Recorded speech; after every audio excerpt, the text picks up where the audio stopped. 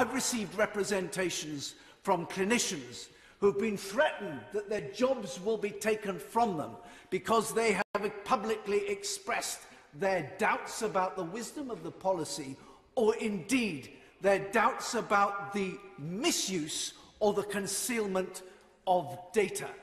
We had that extraordinary scene of a nurse being charged with assault for seeking to liberate her mother from a care home. Could this have happened in our country?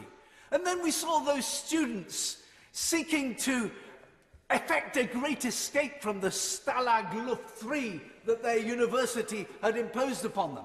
And as these enormities occur, instead of the expected rising chorus of protest, on the contrary, we're told by the pollsters that actually the British people thirst for even greater restraints on their liberty.